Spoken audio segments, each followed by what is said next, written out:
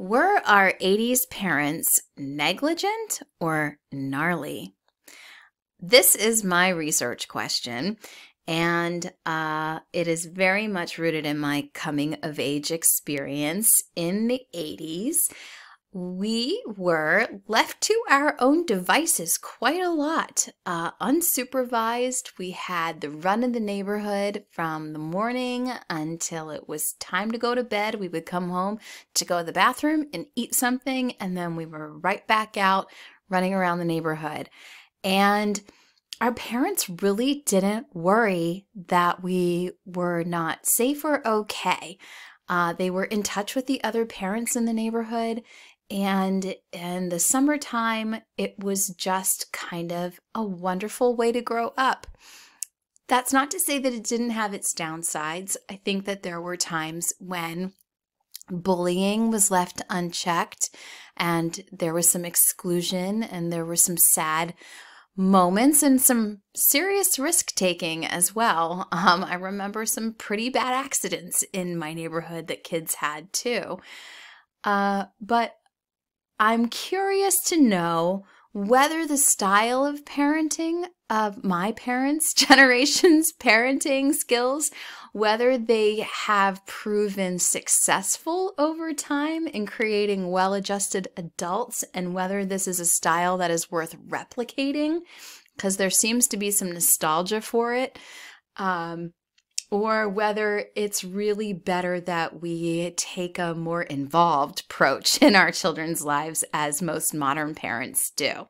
So, the great anthropologist, journalist, and Harlem Renaissance writer, Zora Neale Hurston, she said that research is formalized curiosity, and it is poking and prying with a purpose. I love that, and I love research. I can really just spend hours investigating a topic and getting lost in it. And so keeping Zora Neale Hurston's quote in mind is helpful in the sense that I need to remind myself it's for a purpose.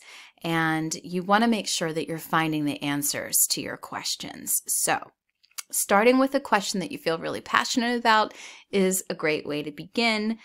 And then you can go swimming in the research. And so that swimming metaphor is reinforced here in a picture from my childhood neighborhood. My best friend Heather is in the yellow bathing suit, and that's her brother Kyle. And the little girl who lived across the street from me, Kelly Hahn, she was a crazy daredevil, always jumping off of high things. And her brother, who became kind of a metalhead in his later teen years. Anyway, there we are in our bathing suits, as we were most of the time in the summer. And here we are going for our first swim in the texts. So getting into Google, of course, because this is just the easiest place for us to begin, I started with 1980s parenting to see where that would lead me first. Unfortunately, it took me to a lot of blogs, and this first one is supposedly geared towards fathers, and the article was entertaining. A 1980s parenting style can build self-reliant kids this summer. Like I said, people get nostalgic for 80s parenting in the summer because they just want to tell their kids, hey, go play. And that's essentially what this was about. It was mostly opinion, and I would not use this as a legitimate source for a research paper. It's just not.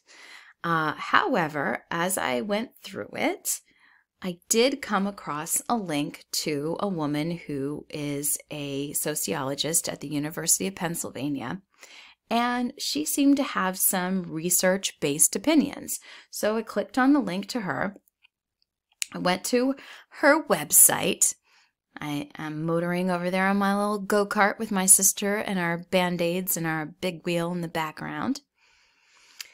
And I ended up at the Phi Delta Kappan, which is an educational journal, and it is very legitimate. Here I found 3 separate articles that were pretty helpful to me. And they're about parenting and kids and school performance.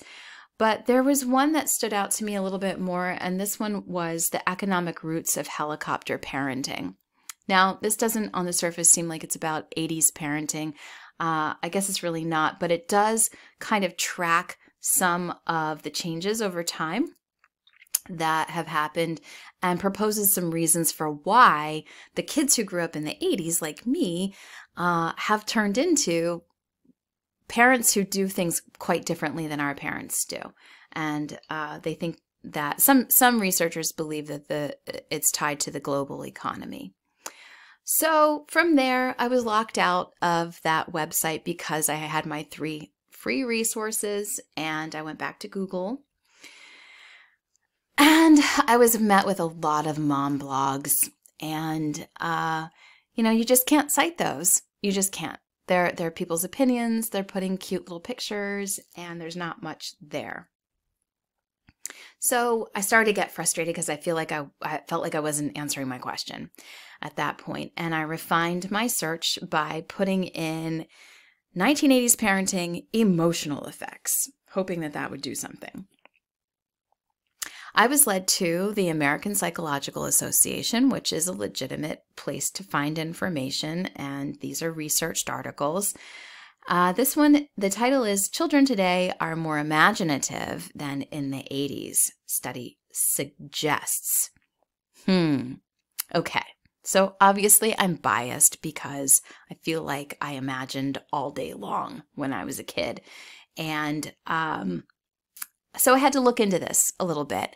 I went and I actually found the paper that this person had written to propose this idea. And I looked at her research methods. And the more and more I dug into how she put this study together, it struck me that there was only one way in which she tried to replicate a study that had been done in the 80s. And so all of the rest of the research was sort of based around newer methods and different ways of gathering information. And so with that only one thing in common to the original study group, I felt like there's still more research to be done here. And I'm not going to use this as part of my research. Plus, like I said, I'm biased. There we are dressed up in one of our many, many series of dress-up outfits. And again, this was sort of how we lived. We didn't really wear normal clothes. It was bathing suits and this stuff. Anyway, at that point, I needed to go back to Google. And then I finally started to get somewhere. This is the Journal of Child and Family Studies, and this article was thoroughly researched. And if you look at the date, it's 2018, which is still pretty good. And when you dig into the abstract there, it says that this is using data from a sample of 600 families. 600 is a lot. And so I continued to read on, and this article gave me useful terminology that I feel like I will bring into my research and my presentation. So this was definitely a good find. And then I felt like I was on a roll. I found a really funny, kind of interesting article about people who were metalheads, people who listened to heavy metal music in the 80s, and who everyone was worried about. Everyone was convinced that they were going to turn into no good, kind of down and out people. And this woman who had been a headbanger back in the 80s turned into a psychologist as an adult and researched this. And she found that no, everybody was doing just fine. And so I thought that was directly tied to my question of parenting and was it a successful way to parent? So I'll have to go back and listen to the whole interview and read some of that research because it looks interesting. I also found an article at CNN, and this one really zeroed in on my question. The title is From 80s Latchkey Kid, and that's just like kids who were often unsupervised, like me and my sister, to helicopter parent today, which is how we are.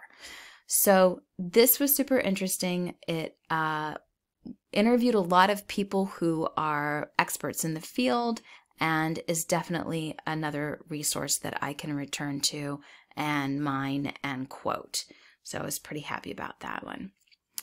finally, I found something really different. This is a memoir style writing on a coming of age summer. And the title is Those Were the Days of Our Lives. That is a soap opera reference. This generation will never know the true freedom and neglect of being an 80s kid. And so you see the writer and her brother there. And reading this story was surprisingly interesting because it helped frame my thinking and it helped me consider some possibilities for how I can make this a meaningful storytelling, creative research project to present. And I started to visualize interviewing my sister and maybe going to the park down the street from where we grew up and where we played in the creek a lot, and how that could be an interesting place to set an interview and would really add, I think, some richness to the presentation on the whole. So, and I might also interview more than one person. Maybe I'll interview a psychologist and ask if that person has opinions about kids from the 80s and see what I find. But at any rate, this article made me think about how I could present things and the storytelling element. So I'm excited about my project because I can see it taking shape, and forgive the cheesiness, I'm feeling like this project could be pretty righteous. So hopefully you get a sense of the way that I'm asking you to research, being open to, starting with something like a Wikipedia or a blog that you can't actually cite, but that can get you going in the right direction. Not stopping when you run into dead ends, but just finding another direction, maybe refining your question a little bit, paying attention to whether you're getting somewhere with answering your question. And if you're not, maybe circling back around and thinking of a different way to phrase it or to frame it. But continuing on and being open to finding research in different interesting places, gathering your sources, keeping track of them all as you go, and checking in with me if you need some help. All right, I'm excited for this. I think you're going to do an amazing job. Let's get going.